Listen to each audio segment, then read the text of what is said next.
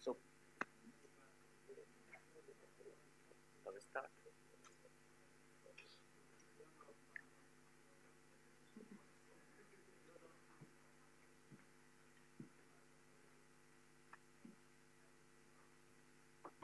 Is there a practical session?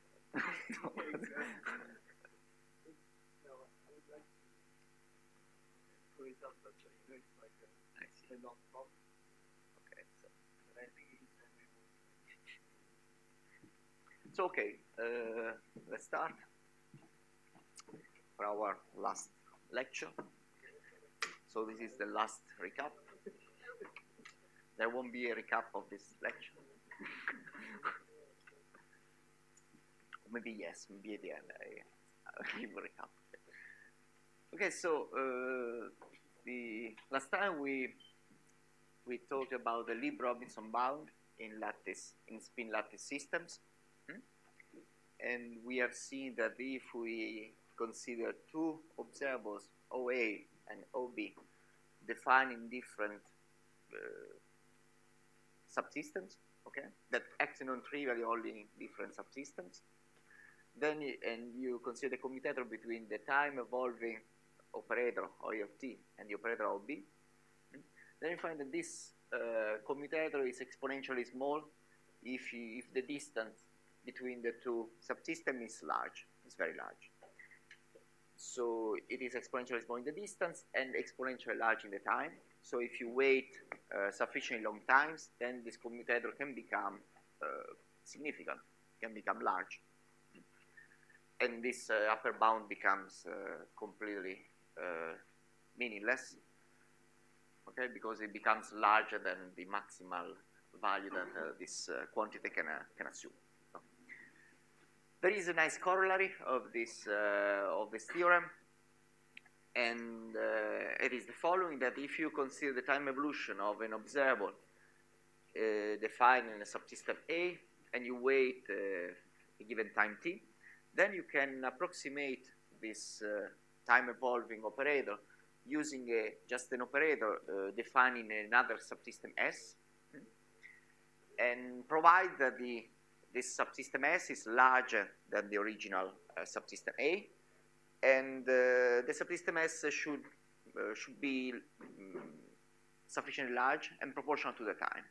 So if you choose your accuracy of the approximation, then you can imagine that to consider this kind of subsystem that grow, okay, and you can always truncate the observables of OT in observables that act non-trivial only on S, and in such a way that the approximation is good.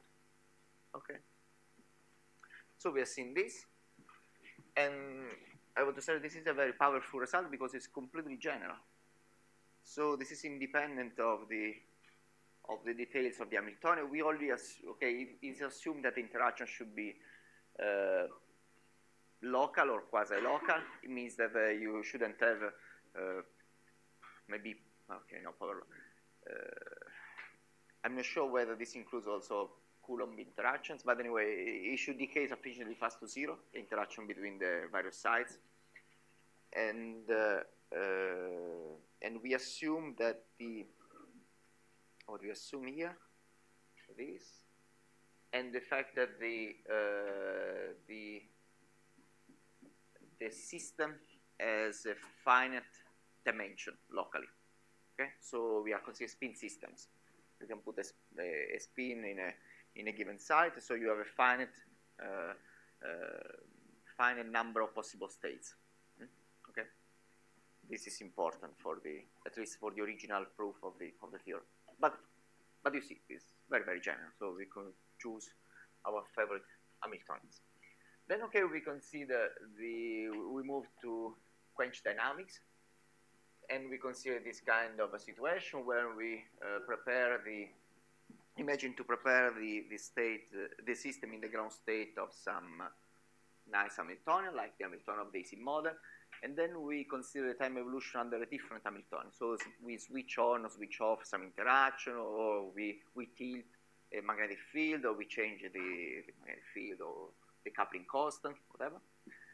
And okay, in the case of the AC model, a simple situation is when we imagine to change the magnetic field of the magnetic field, the transverse magnetic field. And in this particular case, for the Ising model, what we find is that the state at the time t can be written in this form, and I guess you have seen this in the tutorial. No, no proof of this. No.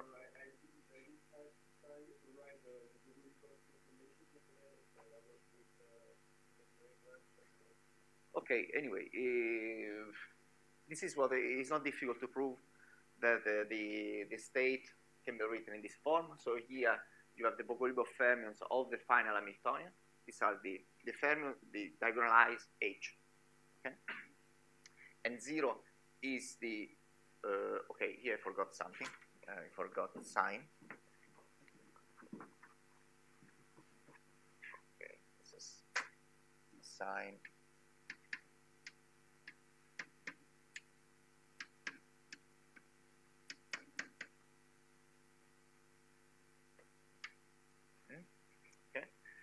This is the vacuum of this Bogoliubov fermions of the B's, defined this way.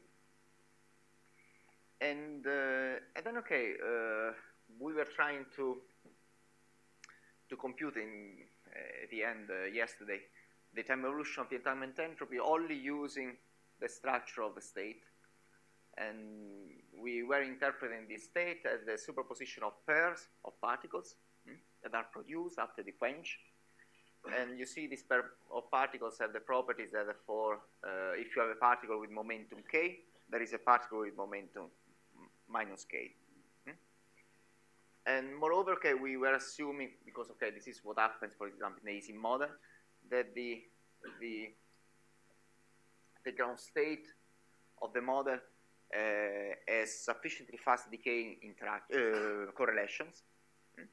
So we can assume that when a particle is produced in a given point, then only the particles that are produced very close by this point are correlated with the previous particle. And then, okay, in our approximation, we were just assuming that the only particles produced from the same, that are originated from the same point are correlated. Okay, so you can have, so you can imagine that you have all these pairs of particles. So we know that only the particle with the momentum minus k is correlated to the particle with momentum k. This we know because of we have this structure of the pair structure. But now, okay, actually these two particles could be originated from different points because there is some correlation in the initial state in the vacuum. This correlation, as a matter of fact, is exponentially small. So what we are doing is say, okay, no, well, we can just assume that only if these particles are originated from the same point, they are correlated. So we are saying that different pairs are completely uncorrelated, no entanglement between this pair and the other pair, and the only quantum correlations are between a pair with a given a particle with a given momentum k and a particle with a momentum minus k if they are originated from the same point. This is the physical picture. Is it okay? So okay, can you see why I'm doing this? Just looking at the state. From this, I infer immediately that the pairs are uncorrelated because the density matrix of the state is factorized in the pair k minus k. It's completely factorized.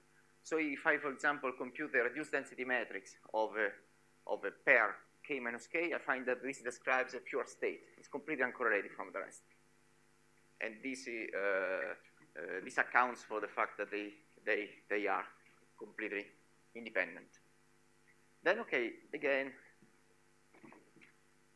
the fact that they originate from the same point depends on the initial, on the vacuum. We should have exponential decay correlation. Okay. So this is more or less where we stopped. And now we would like to compute the entanglement entropy between a subsystem and the rest in the easy mode. Okay.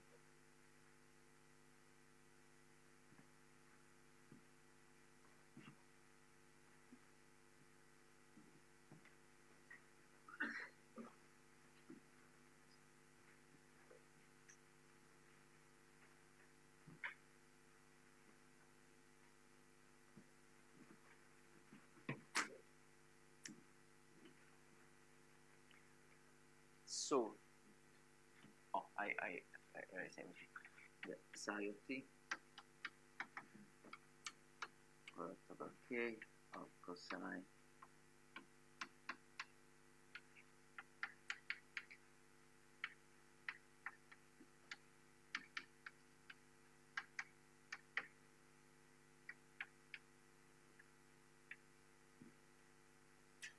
e to the I.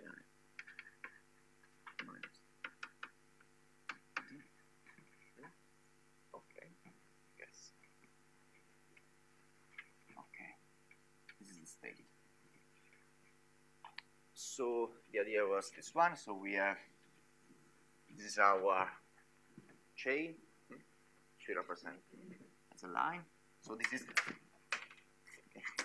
position. It's called X. Chain. Then we consider a subsystem A here, and this is the time, this direction. So we have all this, you should imagine all the pair originating from the initial time,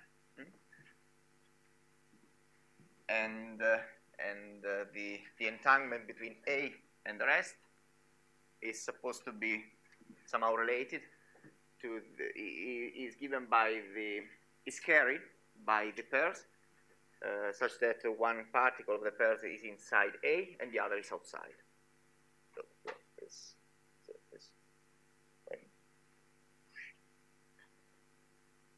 this is inside, this is outside.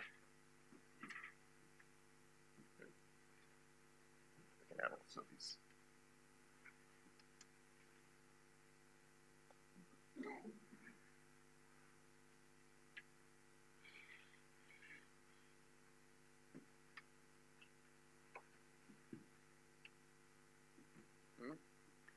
So in particular, this means that this particular particle contributes to the entanglement only from this time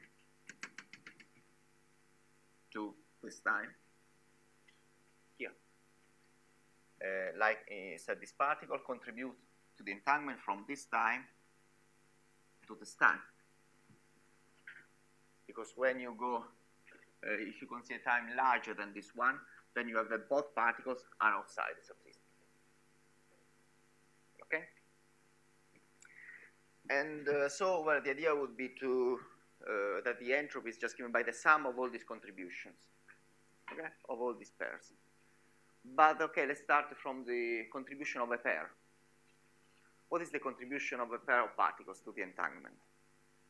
What can be? Okay, we are using here semi-classical arguments, so you should. There is no mathematical answer to my question, I would say. So there is a mathematical answer, but okay, there is some physical argument behind that. And so the idea is that because we are considering the entanglement between one part and the other is essentially given by the entanglement between one particle and the other.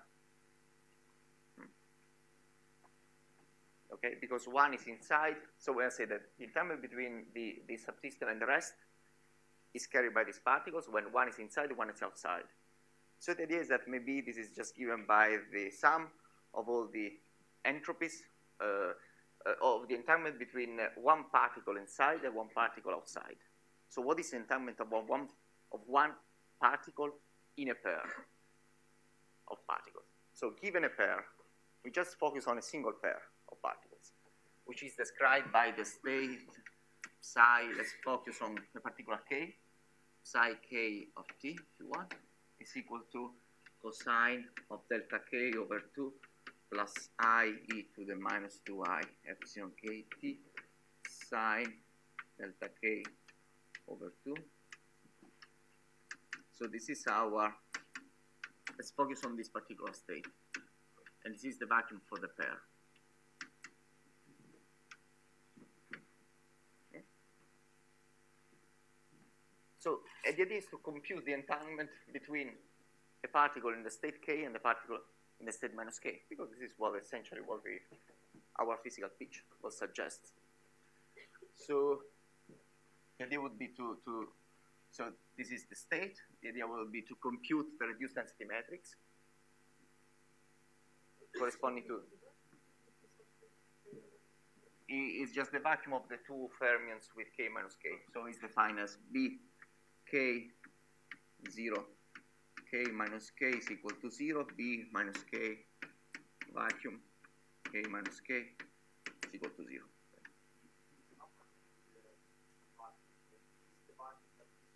This is the vacuum. That is the vacuum of all the particles. This is just the vacuum of these two particles, not the pair. Yeah. So this is the vacuum of the pair, or I could call pair. Right. Pair is the vacuum of the pair.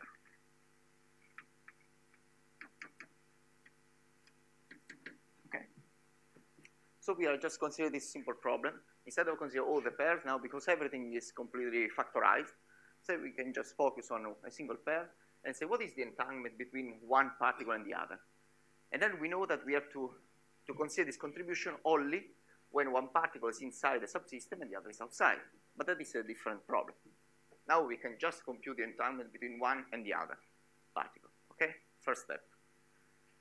So I have this state, and so in order to compute the entropy, I have to find the density matrix corresponding to the state k of the fermion. So I have to compute rho k. Then given rho k, I have to compute the entropy. The entropy of rho k, which is equal to minus trace of logarithm of rho k logarithm of rho k. This is what we have to do. How is this defined? Rho k, we define it as the trace over the rest of the system of the total density matrix. Our rest of the system is the state minus k. We have just two particles, k minus k. So this is, by definition, the trace over the state minus k, defined minus k, of psi t of k, psi t of k.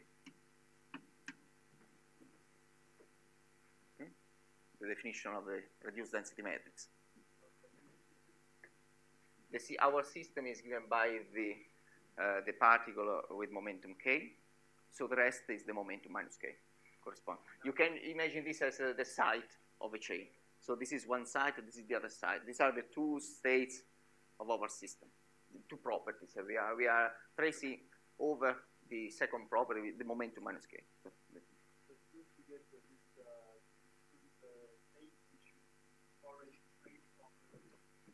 if you want, yes, you should do, but this is what I was writing, was written here, that the density matrix is completely factorized when you write it. So, as a matter of fact, when you focus on a single k, a single pair, you have that this is described by the pure state, and this is the state, because everything is factorized. So you can write this psi as the product of all these states. Is the tensor product of all these states. Psi. Let's write here.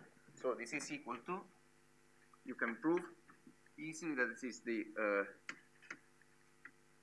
tensor product of all this psi t of k. Okay. And So this means that we can focus on just one state and compute the entanglement between the particle in the state k and the particle in state minus k. How can we compute this? Well, either we trace, we should write the density matrix, okay, of the entire system, then we trace out the degrees of freedom, or otherwise we compute all the expectation values of the observer. It's, the dimension of the space is 2, so there are not many observers. We can actually compute the expectation values. Maybe it's easier. No? So we know that, so we have to compute the expectation value of which operator are in the state k, and which operator can you form with the Bogoliubov fermions bk. Here you have bk. Okay. You can consider this. You can consider b dag k, that operator, and you can consider the operator number b dag k bk, and then clearly there is the identity. Okay. These are the 4 independent operators in our subsystem. Okay. Identity bk, b dag k, bk.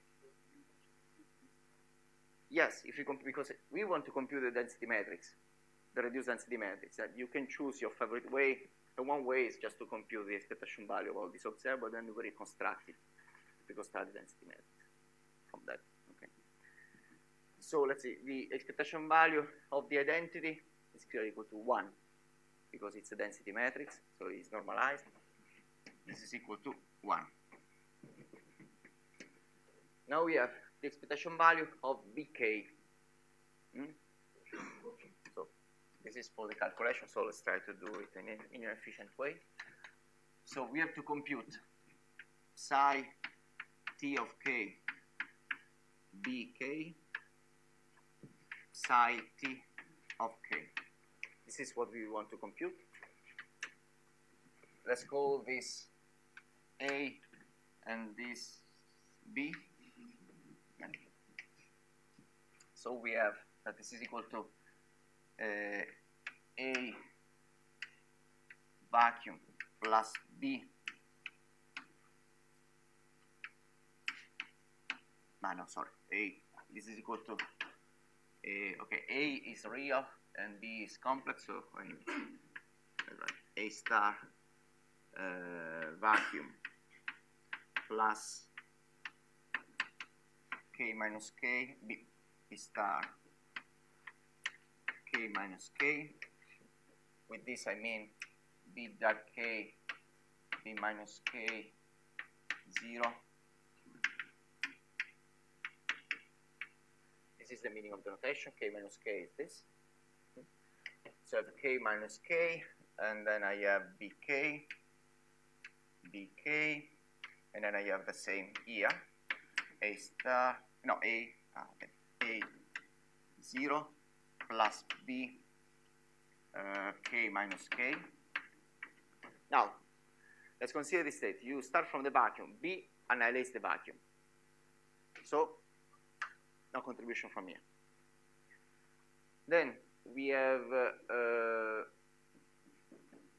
when you apply B to the state, here you add K minus K. B removes the fermion with momentum K, so you remain with a fermion with momentum minus K. But now here on the left-hand side, you have either the vacuum or 2 fermions. So this is equal to 0 as well. So this means that it's equal to 0. Okay, you have all this term. B annihilates the vacuum, so no contribution from this. Now you consider the other term. When you apply B, B destroys a fermion with momentum K. In this state, you have a fermion with momentum K and one with momentum minus K. When you destroy K, you remain with minus K. But now here on the left, you have either 0 fermions or 2 fermions. So when you consider the scalar product of the two, they are orthogonal. So you find 0. The same for B dag. Oh no, the same for B dag because it can be obtained by taking the adjoint of this, the conjugate of this. So you also have that the expectation value of B dag K is equal to 0. We are left with this. But probably won't be different from 0. Can I erase this? Because we have only this part. Okay, let's do without alpha. So we have now psi t of k, beta k, bk, psi t of k. We have to compute this. This is equal to, again, a star 0 plus b star k minus k. Here you have beta k, bk, and here you have a 0 plus b k minus k. Again, when you apply this to the 0, 0, because this destroys the vacuum. When you apply this to this, what happens? This operator counts the number of fermions with momentum k. There is one fermion with momentum k, so this is equal to 1 when you apply to this state. How do you see this? Well, if you apply beta k bk to this state, using the anti-commutation between bk and beta k, then you find that this is exactly equal to itself. So what I'm saying is that this is equal to a star 0 plus b star k minus k, and here you have b, and you have k minus k. Now 0 is orthogonal to k minus k, and so finally we find that this expectation value is nothing but the absolute value of b squared, so absolute value of b squared.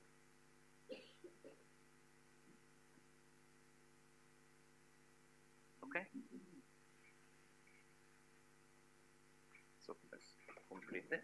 So we have this is equal to 0, this is equal to 0, and this is equal to the absolute value of b squared, which is sine squared of delta k over 2, which can be written as 1 minus cosine of delta k over 2.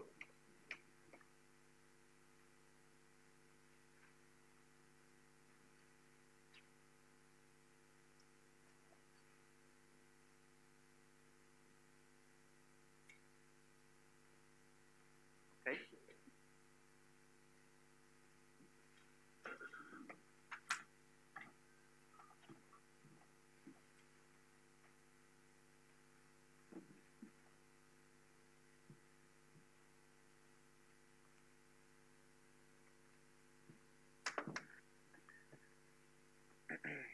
So now that we know the expectation values, we have to write, the idea would be to write a generic density matrix of the form some coefficient times the identity plus another coefficient, let's call it alpha beta k plus alpha star bk, because it should be Hermitian, plus gamma beta k bk. These are the independent operators, so we are just expanding the density matrix in this space. And then we impose that the expectation values should be these ones, and we see what we find. And we determine all the coefficients, lambda, alpha, and gamma. Yeah. What do we find? Well, we find that the alpha is equal to 0 because of this. Okay. Alpha is equal to 0. Then when we impose that the trace should be equal to 1, we have the trace of the identity, which is equal to 2, because you have two states. Either you have the spin or you don't have the spin. So you have the trace of rho is equal to lambda times 2, or equal to lambda. Then you have the trace of this operator. This operator counts the fermion. So either there are 0 fermion or there is a 1 fermion. So the trace is equal to 1. Okay? So you have plus gamma. And this should be equal to 1. Okay. Then you have to compute the expectation values of b dag bk, which is equal to 1 minus cosine delta k over 2. This should be equal to the trace of rho k beta k bk. What do we find when we compute this trace? So when we multiply by this operator the identity, you find the operator itself, and you have said that the trace of this operator is equal to 1. So you have that is equal to lambda. Then you must consider this term multiplied by these terms. And this term by these terms is this is an involution. So beta is a projector, beta k bk. So when you multiply it by itself, you find itself. So again, we have the trace is equal to 1. So if you have that this 1 minus cosine delta over 2 should be equal to lambda plus gamma. We have to solve this very complicated system. And what do we find? We find that rho k is equal to 1 plus cosine delta k over 2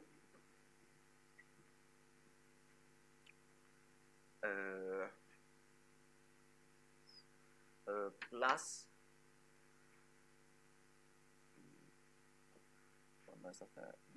minus cosine delta k beta k bk. Is it correct? Okay, this minus this gives lambda 1 plus. Okay, and then you write twice this minus this, which is minus cosine. I think is correct. So this is the density matrix. Questions? Please ask. There is some.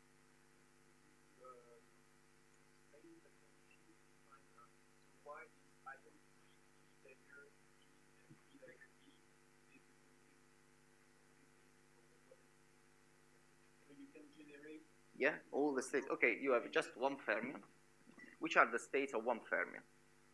One fermion, either you don't have the fermion, you are in the vacuum, or you have the fermion. You cannot have two fermions because we have a given state, a given moment. So for the Pauli exclusion principle, so you have either 0 fermion or 1 fermion. So the dimension is 2 of the state. And now you have to think of all the operators that you can construct with the Bogoliubov fermions, with discretion operators. Now, clearly, you cannot create more than 1 fermion, so you can have just one BDAG. The same, you cannot destroy more than 1 fermion, so you can have just big K. But then you can also construct something like BDAG, B, which is the number of fermions, the operator which counts the number of fermions.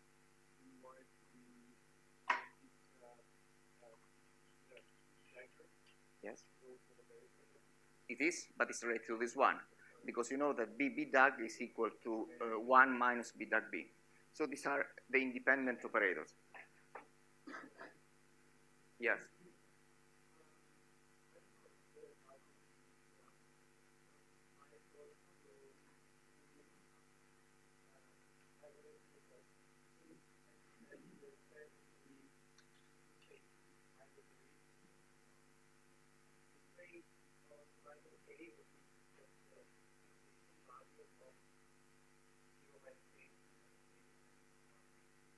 Yes.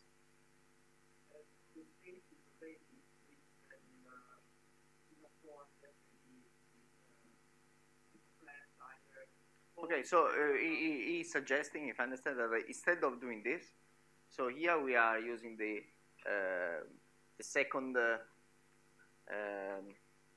way to construct the density matrix that I told you some days ago. But okay, we can also simply compute a trace over minus k. So he's suggesting, because we know the states, the complete basis of states, which are either you have 0 fermion. So now I can write here. So he's saying the state is kind of simple, no? And then he's suggesting this rho k can be written as is the trace over minus k, so it's equal to the state with 0 fermions in minus k, psi t k, psi t of k, 0 fermions in minus k, plus you have a fermions in minus k, so you have minus k, psi t k psi tk okay minus k. So this is what it's saying. And then, so you have to compute just the scalar product of this psi t with a state with 0 fermions in minus k. And so what you find here, that this contributes because there is no fermion in minus k. In the other case is that you have a fermion, so it doesn't contribute. And this is for the first term. The second term is you have a fermion in minus k, so only this one contributes, and then you can compute it. See, yeah, it's an alternative way. Maybe it's even faster. It depends whether you are more familiar with the partial traces or expectation values. I didn't consider this because, here you have to consider this kind of scalar products where this is defined in a space smaller than the other. Maybe some of you are not very familiar with this kind of operation, so this is why I prefer to use expectation to compute the expectation values. But that is fast. I agree. Okay. So we compute it, if there are no mistakes. This is the density matrix of the density matrix corresponding to the fermions with momentum k. Now the entropy is defined this way. So how can we compute the entropy now?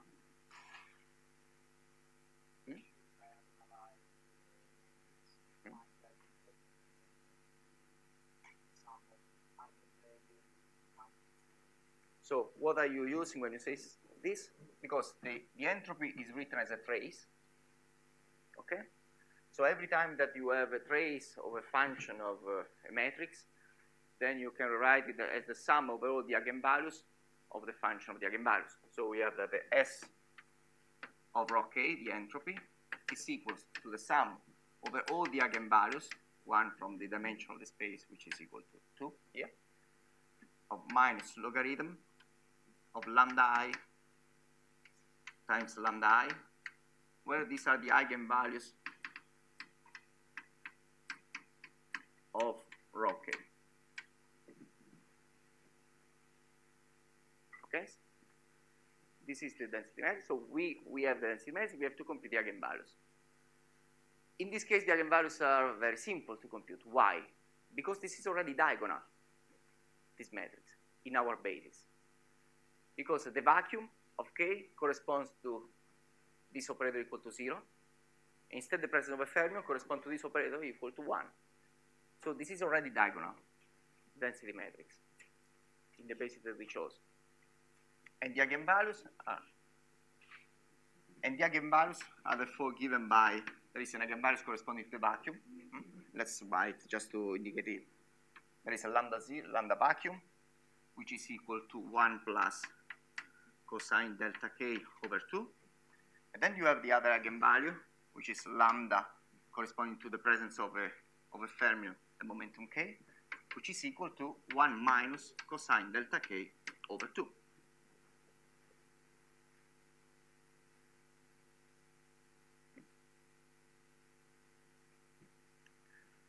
Okay, if you have problems in computing this kind of traces and to see that this is diagonal or whatever, you can, and you are more familiar with spins, you could use a Jordan-Wigner transformation to rewrite this Hamiltonian in terms of spins, this density matrix.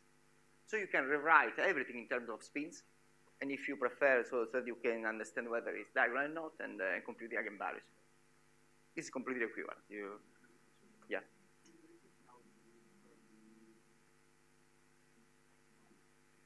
Okay, what I'm saying is that we have that in this space, we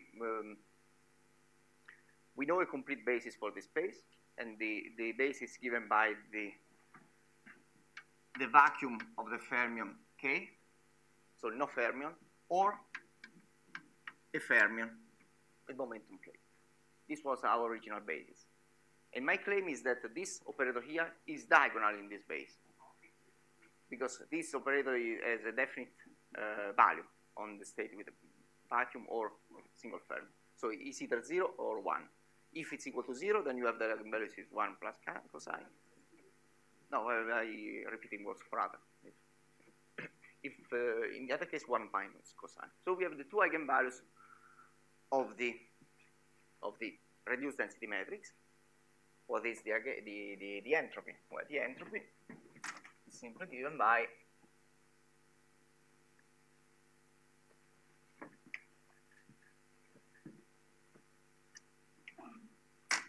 the entropy S of rho k is equal to minus 1 plus cosine delta k over 2 logarithm of 1 plus cosine delta k over 2 minus 1 minus cosine delta k over 2 logarithm of 1 minus cosine of delta k over 2, which we can call, for example,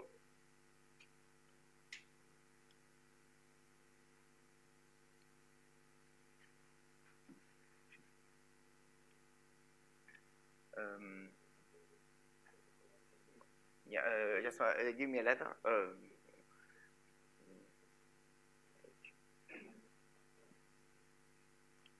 Okay, let's call this G of K. Okay. Yeah.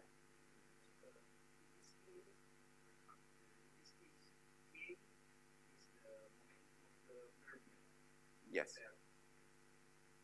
K is the momentum of the fermion, and we are just considering the state of a pair, a single pair, K minus K. And this is the entropy of a fermion with momentum K with respect to the other. The entanglement entropy, when you consider these two subsystems. So you see, it's a different interpretation of subsystem, because when we discussed subsystem originally, we said, okay, you have some some special subsystem, some part of your system, which was a physical part, and the rest. Here instead we have a subsystem in the momentum space. So we fix the momentum. We say that the subsystem is just the particle with a given momentum, and the rest of the system are the particle with other momentum. So it's just a different point of view, but it is essentially the same. No? Okay, fine. So this is the entropy of one particle with respect to the other, and now the idea is to just count all the pairs that contribute to our entanglement between the subsystem A and the rest. So all the pairs that are such that one particle is inside and the other is outside, and we weight this kind of this cross section with exactly the entropy of one particle with respect to the other. So what I'm saying is that the entropy of A, the original subsystem A, with respect to this one, is given by the sum of all the entropies of the pair such that one particle is inside, the other is outside. And what is the entropy of one particle with respect to the other for a single pair? This one. So we have to sum all these contributions.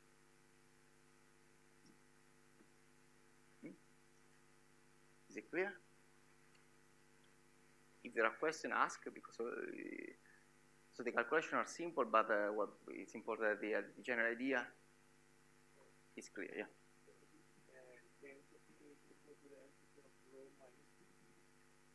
The entropy of rho k is also equal to the entropy of rho minus. We are perfectly right.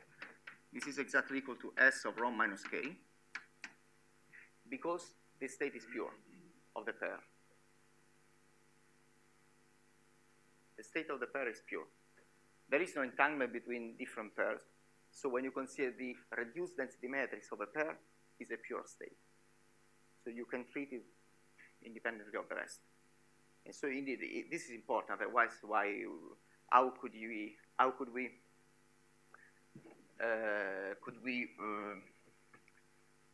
quantify the entanglement between one particle and the other if we find different results here? So, yeah, let's say.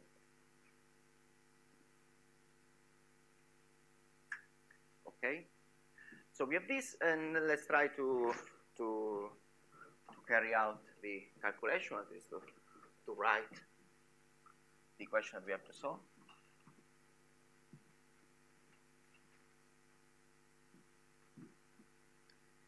So what is the equation of motion of a particle? How does it evolve? So let's assume that I have a particle here.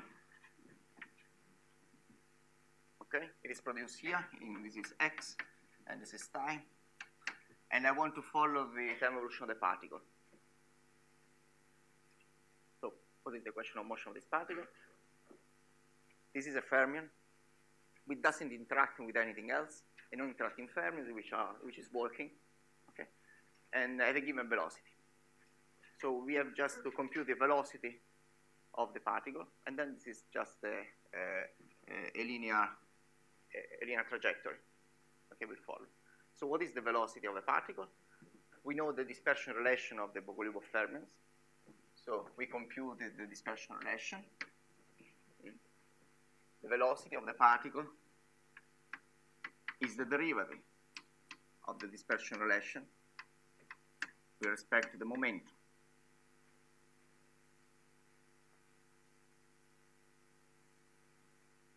Is this clear? This should be clear. If you want, in classical physics, if you write the Lagrangian equation, when you compute qx dot, is the derivative of the Hamiltonian with respect to the momentum. Yeah. Here is it. Okay. So this should be a clear equation.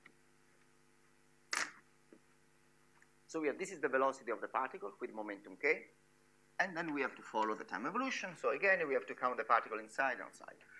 What we have to do in practice? So we have to, first of all, the pair can be everywhere in our chain.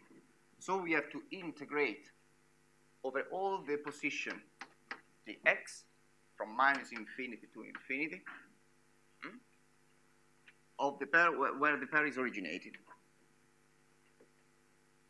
Then, at the time t, the particle is at x plus v of k t, right? This is the x of t. The position of the particle at the time t is the position at the initial time, which I call x here, plus vt. Okay? What is the position of the other particle of the pair?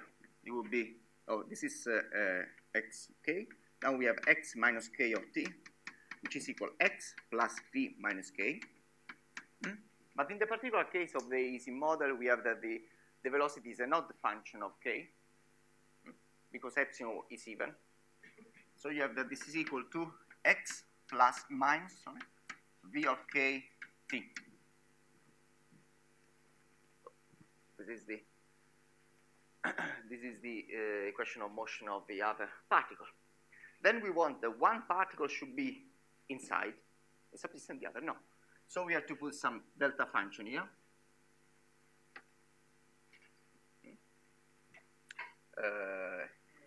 Yes, that's delta function, okay. Let's write a theta function, a characteristic function, where one particle, x plus v of k t, should belong to our subsystem A. This is, I'm just using this weird notation. Now it's not a mathematical notation. I'm writing what I'm telling you. So the particle at the time t is in our subsystem A, and the other particle should be outside. Okay? So here I have to multiply by the other particle, x minus v of k of t times t, that shouldn't belong to A.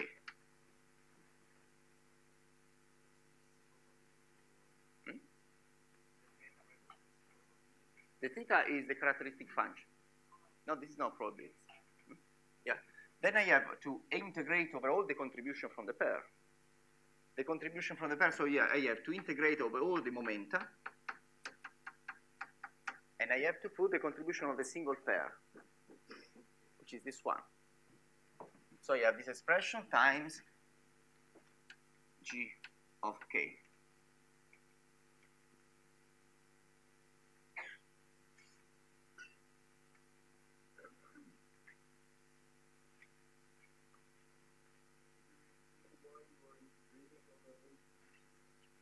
okay, in the X, because I have to consider that the pair can be produced everywhere.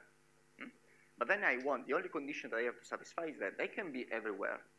But when I consider the time t, at the time t, there should be one particle inside the subsystem, which is this one, but the mate should be outside of the particle.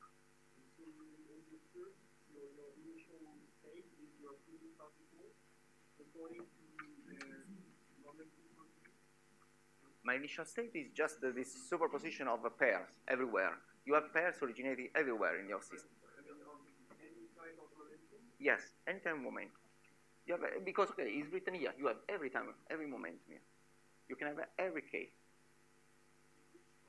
In each point, because indeed this is a translational invariant state, so there is no privileged point. So each point is equivalent to the other. So physically, the idea is that these pairs are produced everywhere in this picture. Okay.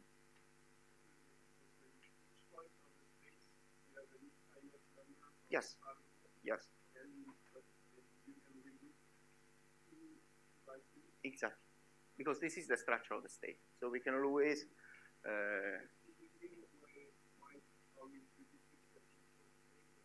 this is exactly the initial state corresponding to a quantum quantization model. When you change the magnetic field, the initial state is written in this way. So this is why, this is actually our problem, which is very complicated. I want to stress that if you try to compute this kind of quantity analytically, it's very complicated. And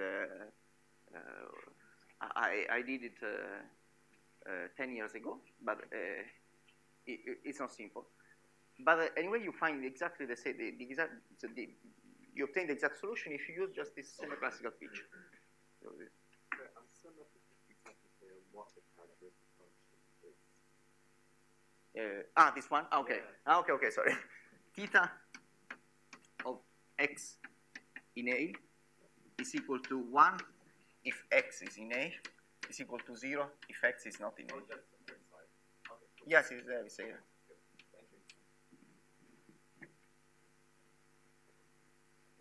Okay?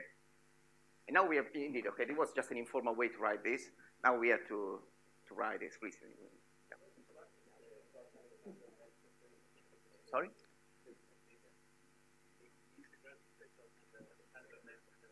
Yes, this is the entropy of A. This is the, okay, now I can.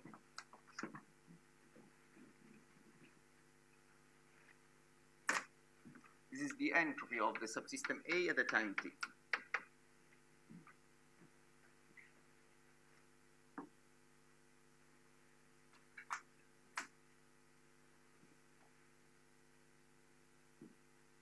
Okay. Now we can define what is the subsystem A. It's correct, no? I integrate over. Okay, now the subsystem A can be, for example, the spins from 0 to L. Everything is invariant under translation, so this is arbitrary number. So we can just say 0 to L. And so what does it mean, this theta function? This theta function means that the x plus v of k t should be between 0 and L.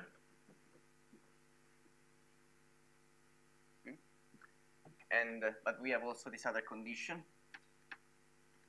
The other condition is that x minus v of k t should be between 0 and L.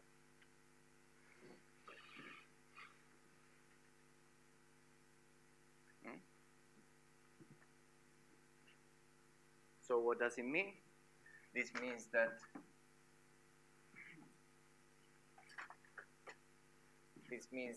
x minus sorry, what I wrote here should be larger. Okay, no, this other condition means that it should be either larger than L or smaller than 0.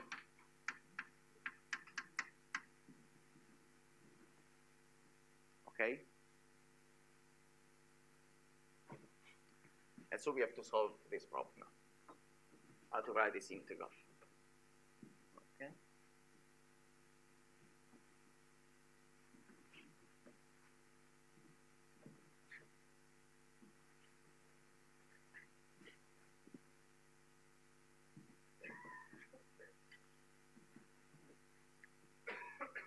I give you 4 minutes, and then we'll do it. Okay.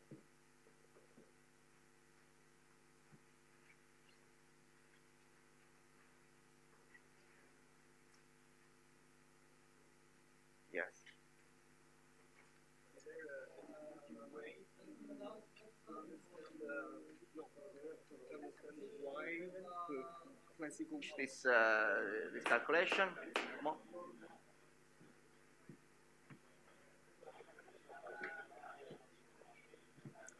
So we have to compute this integral when we have this condition. So that the position x plus vt should be inside A, which means that they should be between 0 and L, and instead the x minus vt should be larger than L or smaller than 0. Okay? We have to fulfill all these conditions in our integration. So we have to find the correct domain of integration. Sorry. Okay. So, hey, so if you are not interested, you can just go outside, and it's your choice. So, from this relation, we have that x plus vt is more than L. So this means that the x should be smaller than L minus vt, right? So x should be smaller than L minus v of k t. This. From this relation, we also have that x should be larger than minus vt.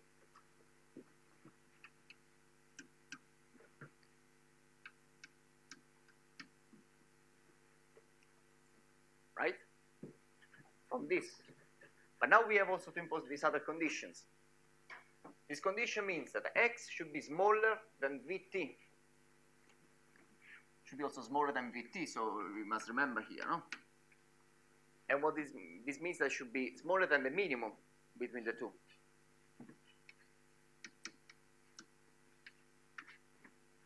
Not v of kt. From this condition, we have that x should be larger than L, should be larger than L plus v of kt.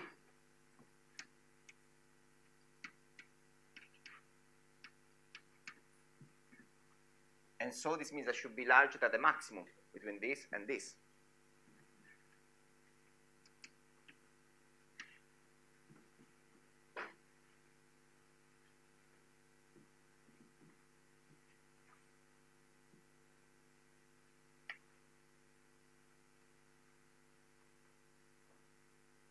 Yes.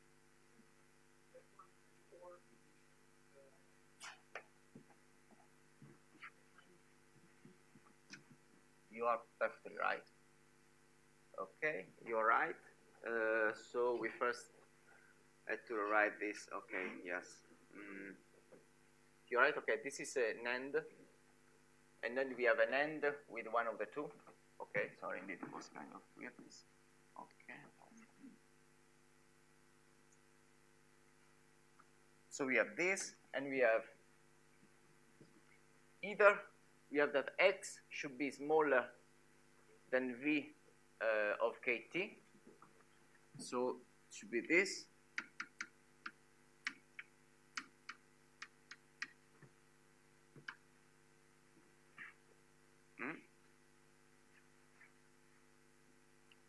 But then, okay, what do you see? Okay, you have this. Or what you have, the other condition is that it should be larger than L plus Vt. So we have the same maximum minus V of k t and L plus V of k t, and here you have L minus V of k t, but clearly this should be larger than this because it was an end condition. So this means that this is possible only if V of kt is larger than minus V of kt. Okay, so indeed this is possible if theta, if there is a theta of V of k, it should be larger than the minus itself, so it should be positive, V of k. Tell me if there is something wrong. Okay, for that sake. And here instead you have the L minus V of kt should be larger than L plus V of kt. So again means that now minus V should be larger than V. So it should be negative. Here you go. Plus theta minus V. Okay. So, and here you have all the integral in decay and so on, and the function g of k here. I think we can simplify this expression. Now, if how do we simplify this expression? Let's start putting some absolute values, just because I know the result. So you have that because here you have theta of v, then v is equal to its absolute value.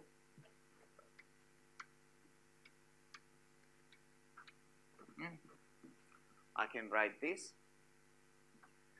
Now v here is negative, so v is equal to minus its absolute value. So I have to change the sign.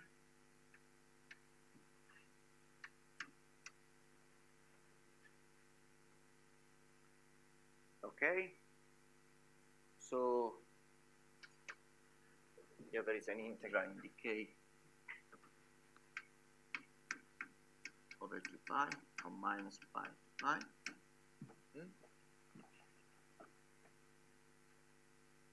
Okay, of g of k.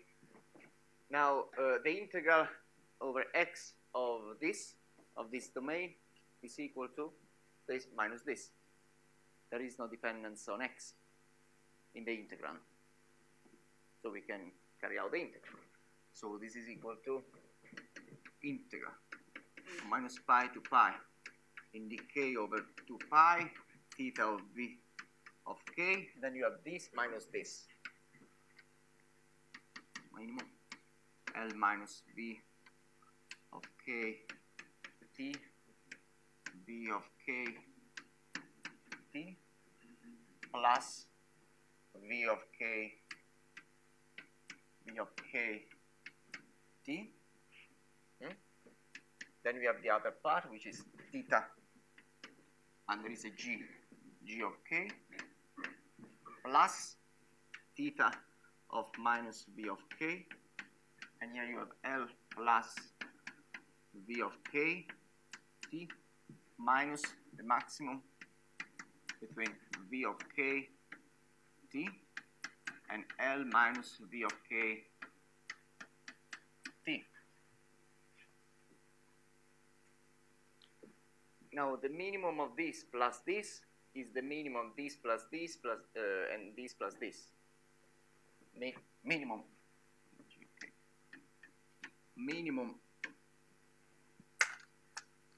the minimum between A and B plus C is equal to the minimum between A plus C and B plus C. Okay. So I can plug this inside the minimum. So you have, I can simplify this, and here I get a factor of 2.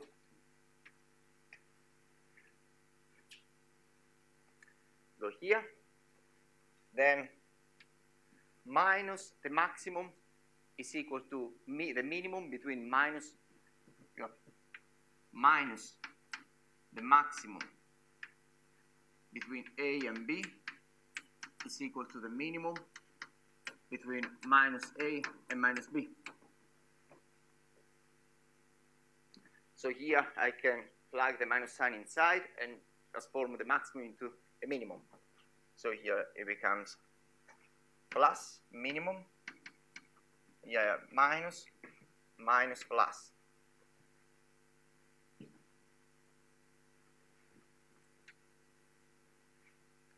So now you have L plus V minus V. So if I write everything now, it becomes equal to the integral dk over 2 pi theta of V of k. Then here we have we have the minimum between L and 2 V of k t. There is a G of k also. Plus minus V of k. Now here we have the the minimum between L plus V minus L, which is L, and L plus V minus L plus V, which is 2 V of k t, G of k. Ooh, look, this is exactly equal to this one.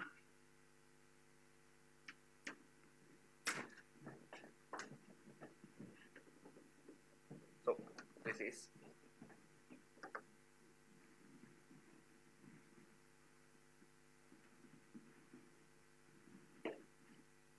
so we find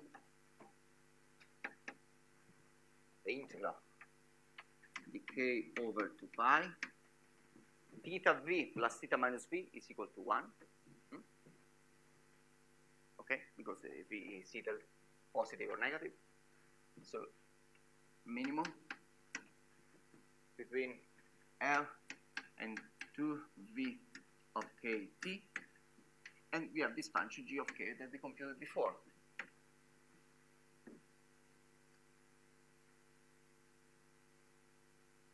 This is amazing because we computed something extremely complicated. You don't realize it, but we go. So we found this very simple result for the entanglement between a subsystem of length L and the rest in the easy model. Okay, and what is the behavior? If I now, if I plot this function, what do I find?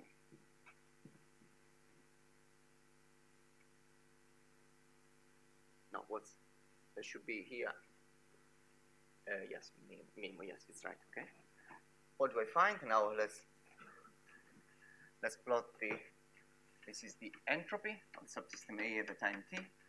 This is the time. So at time equal to 0, the minimum between these two numbers is 0. So it means that the entropy is, we find 0. Okay? This is just a function.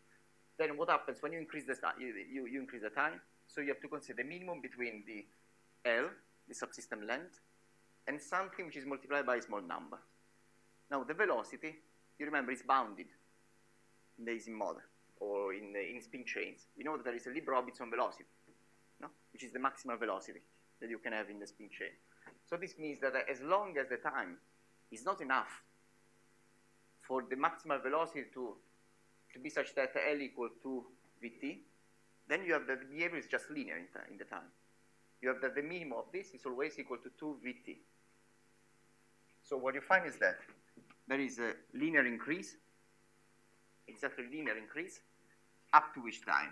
Up to the time equal to Tf is equal to L divided by twice the maximal velocity. So here our prediction is an exact linear slope. But then what happens? Then when you increase the time, then there will be momenta for which this is still smaller than L, and there will be momenta in which instead you have the opposite relation. So what happens is that this will start curving like this. And what happens when the time approaches infinity?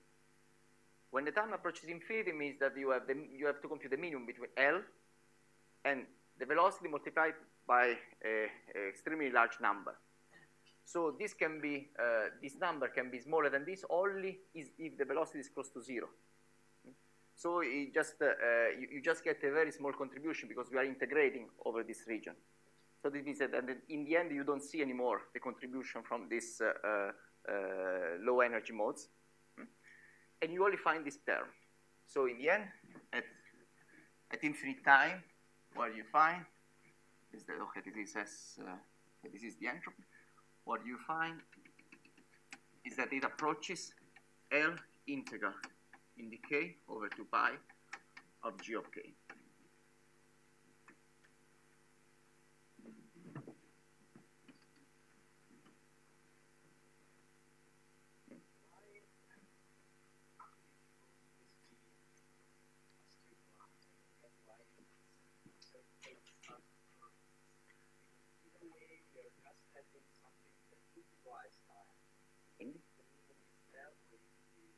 Yeah, let's assume that the time is equal 1 million and the maximum velocity is equal to 1. Okay, and then you have that, and so the velocity is something like this.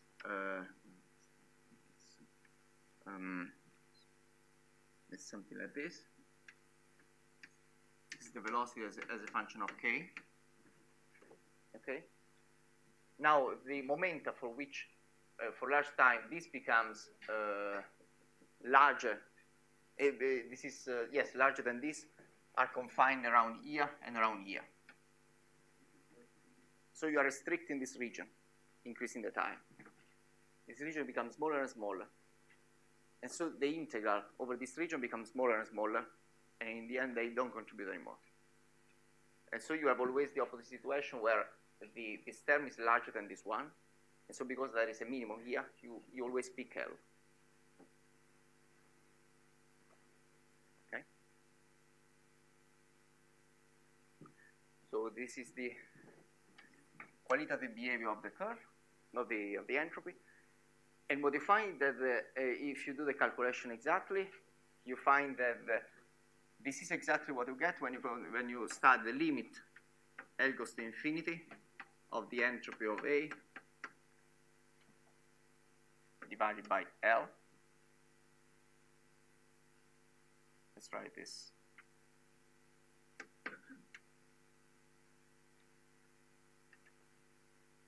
So what I mean, yeah.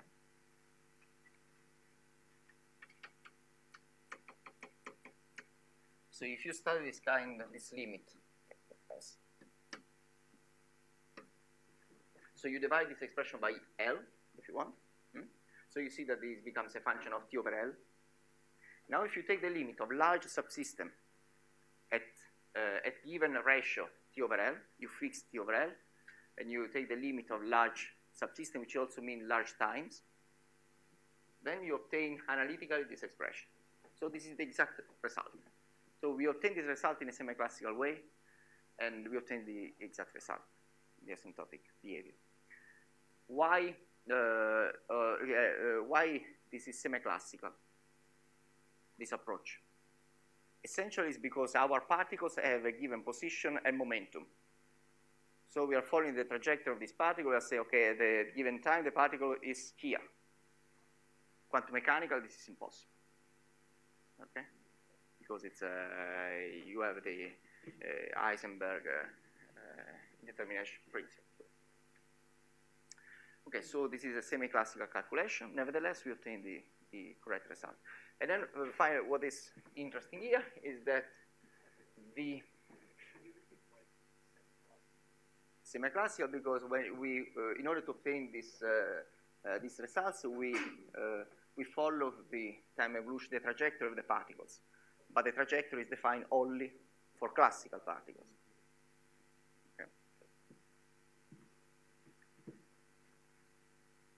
And it's not classical, but semi-classical, because we started from a quantum model, and we obtained the correct dispersion relation. We checked that the state is factorized, so we didn't start from.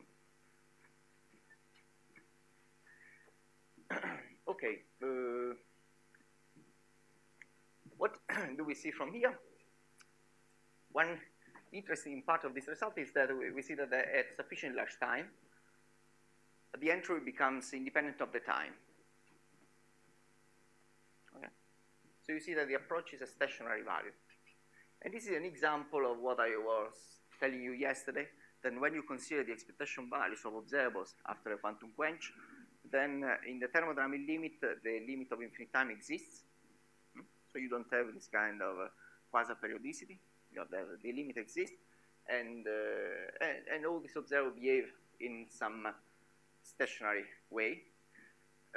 Moreover, as you can see from here, the entropy of the subsystems in this limit, in limit of large time, becomes extensive, proportional to the subsystem length.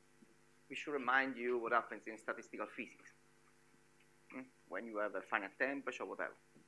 So just from this picture, well, you can imagine there is some hope that we can describe the system at large times using some kind of statistical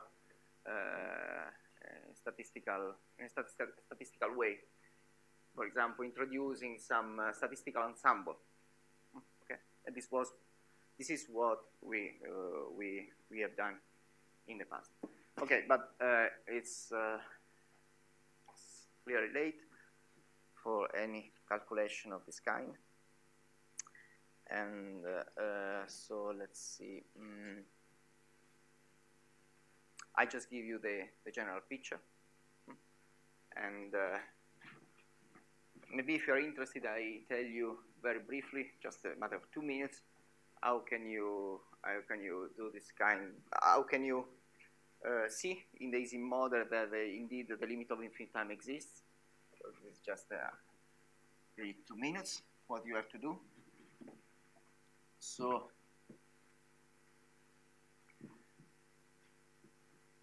okay, I told you that in order to compute the expectation values of observables, you can rely on the Wick's theorem. Wick's theorem means that you just need to compute the expectation values of the Majorana fermions. Right?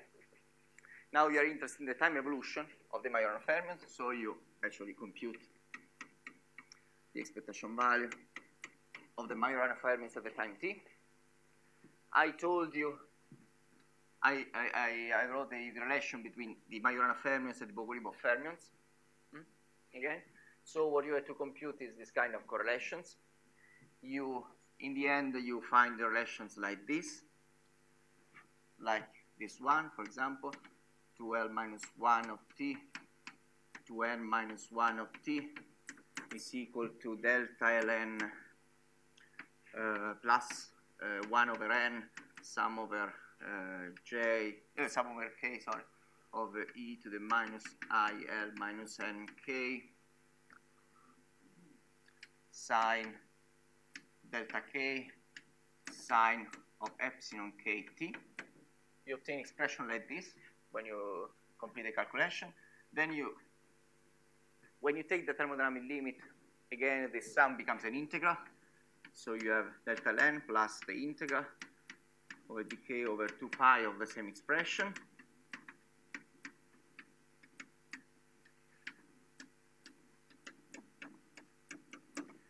Now you see that this is an oscillatory function.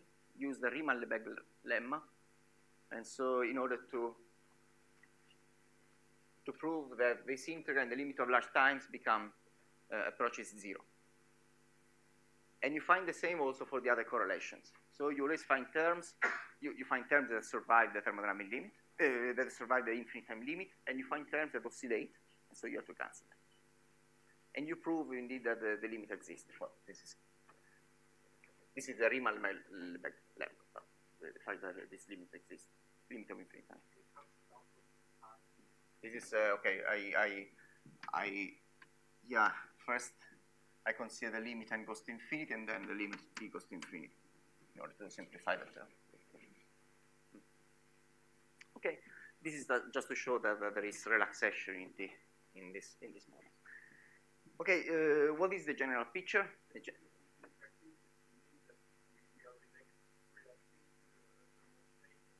Indeed. Okay. Just a moment. Here, it simply means that we are relaxing. Okay, all the expectation values are relaxed to some values that we don't know. And then the question becomes, how can we characterize these expectation values And the picture is the following. So in order to characterize the behavior of the state at very large times, you don't need to know everything. Okay? All the expectation values, all the time evolution. You just need to know the expectation values of the conservation laws. So the quantities that are conserved. So if in your system there is a quantity that is conserved, it means that its expectation values is the same at any time, no? Because if you consider, let's assume that you find a quantity Q that commutes with the Hamiltonian. Now let's consider the time evolution of the expectation values of this quantity. Q e to the minus IHT psi 0. Because this commutes with Q, then this is equal to psi 0, Q, psi 0. So without doubt, you know the expectation values of these quantities at any time. It is just given by the expectation value at the initial time. And this gives you a constraint to your dynamics. Because you know that whatever the final, whatever description we'll find at infinite time, it should be compatible with all these constraints. Okay? Then, okay, let's just imagine that we are in a generic situation. Let's imagine that the Hamiltonian is completely generic, no symmetries. There are no symmetries in the Hamiltonian, so if there are no symmetries, you don't expect the existence of these conserved quantities. No? So you can just say, okay, the energy is conserved. That is true, because we consider an isolated system. So H is conserved. H is conserved, and this is a, so we have the derivative with respect to the time of the expectation value of H is equal to 0. Okay, fine. But okay, we can't find all these other quantities. So the idea is that when we are considering the limit of infinite time, we are somehow losing some information about our system. For example, we are losing the information that could allow us to go back in time, because we are replacing, for example, all this curve, which is a kind of complicated curve, with just a line, just a value, the asymptotic value. So we are not able to go back anymore. And so the picture is that, well, as a matter of fact, the time evolution is making us lose all the information about the system, and the only thing that we know is this one, is given by the constraints to the dynamics, given by the conservation laws. So in this case of a generic system, the constraint is the energy. And which is the quantity that measures the information about the system is the entropy. So the conjecture, it was a conjecture, is that you can describe the stationary values at infinite time after this kind of quantum quenches by replacing the state. So here we are considering the time evolving state of psi t. And now I'm saying, because I'm interested in the limit of large times, so I can replace the state by a density matrix rho. And how do I define the density matrix? The density matrix is that operator that maximizes the entanglement and the entropy, sorry, not the entanglement. So this is maximum. But you have to follow all the constraints. You have to impose all the constraints. So in particular, you have that the energy should be conserved. So the trace such that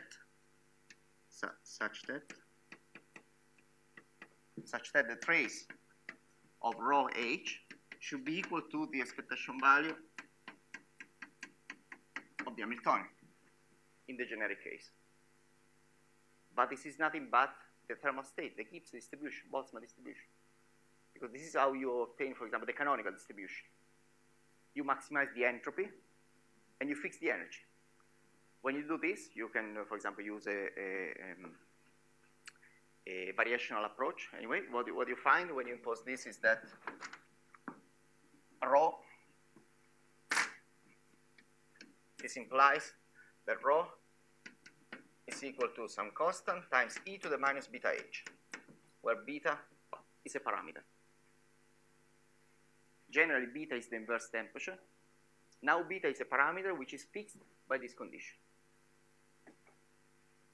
And this is what we call thermalization in closed systems. So we are in an isolated system. We focus on a part of the system because we are in the thermodynamic limit, and we are saying that I can replace my complicated, extremely complicated time-evolving state by a simpler density matrix, which is essentially the density matrix of the canonical ensemble in the generic case. This is not okay. This holds when there are no symmetries in the Hamiltonian. Let's assume now that you have a symmetry like a rotational symmetry for a spin chain. For example, let's assume that what happens if sum over L of a sigma Lz is conserved, or the number operator, if you have the number of particles is conserved. Then you have to do the same as you did in your course of statistical physics. You have to impose all the other constraints here. And for example, here you find something which is the grand canonical ensemble. So if you have particle numbers conserved, so you can expect an expression like this, grand canonical. Now, okay, and well, and you can compute this using this variation. You know how to obtain this or not? Okay, generally when you want to maximize a function given some constraint, you introduce Lagrange multipliers. Okay, but I don't want to enter into the details, but this is what you find. What happens if you now have more constraints? Yeah, you have to put, you see immediately that you have to include here all the conserved quantities of the Hamiltonian. And are there cases when you have more conserved quantities than, for example, the Hamiltonian, the particle number, the angular momentum, or the momentum? Are there? Well, if you read the Landau, Lipschitz, then in the first page he said, okay, the integral of motion are just 7 of them.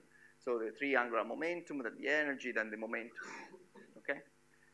But this is for generic systems. If you consider a very special system like Ising, you can have many more conservation laws. As a matter of fact, in the so-called integrable systems, like the Ising, you have infinitely many conservation laws. So it means that here you have to place infinitely many operators. And instead of considering just a thermal ensemble, you have to work with something which has this form, the exponential of minus sum over j up to infinity of lambda j qj. So when you have infinitely many operator here, this is called generalized Gibbs ensemble. Okay. So it's a Gibbs ensemble as far as you have just a finite number of conservation laws, it's called Gibbs. If instead you have to deal with infinitely many operators, then this is called generalized Gibbs ensemble. Okay. I think that you have done, and I'm happy that the last words that I said are generalized Gibbs ensemble. So, well, other questions? And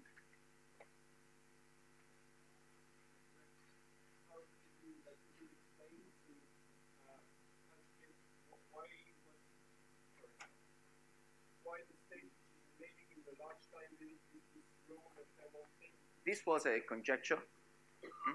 And the idea is that when you consider the expectation values of observables, that you have all the, when you expand in the basis of the Hamiltonian, you have all the phases, no? And you expect that there is this kind of dephasing mechanism where all these phases in the end simplify like in this case, okay?